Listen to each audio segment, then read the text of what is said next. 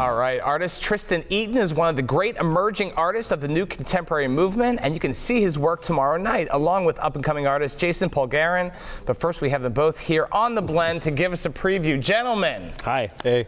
First, we have Michael Conley, then we have you. I mean, the cool factor is just too much today. From the pages to the wall. But there you go. Thank you. Thank you.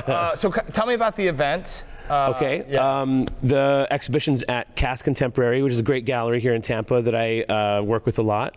And they came up with this concept for an art show that's basically established artists choosing emerging artists to show with them. All right. So Jason over here, I met Jason when I was a guest speaker in his high school art class in Brooklyn. Oh, wow. And ever since then, he wanted to be an artist and basically banged on my door till I gave him a job.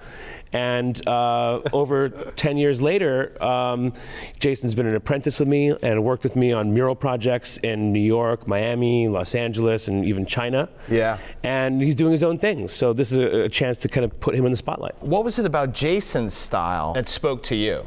Well, to be honest, you know, it was at a time when I was in New York City and you meet a lot of people, but Jason really kind of stood out because at 18 years old, he had 3 jobs and worked his butt off all the time. And I really respected that. Jason kind of just became a part of the family with myself and my actual family and the artists that I work with a lot.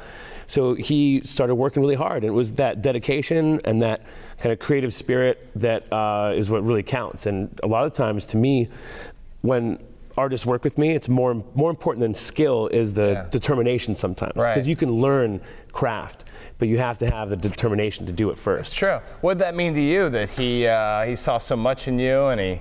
It's a blessing, you know. I stalked him for a year, you know, and before I got the job, I started working with his brother. Kids at home, we don't condone stalking, but, you know, unless it's in the art world. Persistence.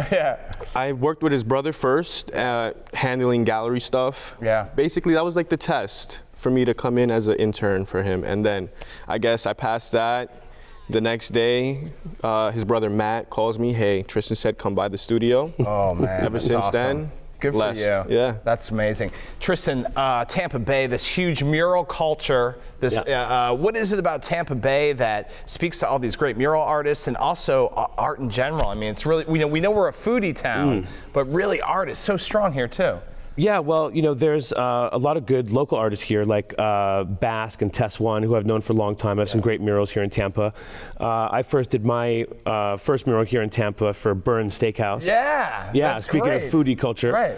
But what I'm seeing globally, though, is a new renaissance of public art, where globally you see murals starting to happen from 12 to 20 stories high, and this was never really the case 10 years ago and earlier. So what has happened is a generation of graffiti artists have grown up to be muralists. Yeah. And now artists like myself can paint a mural that's 10 stories faster than anyone ever in history.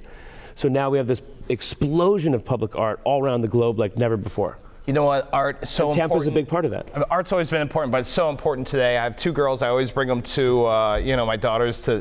They saw Frida Kahlo the other day. Oh, wow. We need it. Hey, let's check out the information real quick on the show coming up. There you go. Paint It Forward.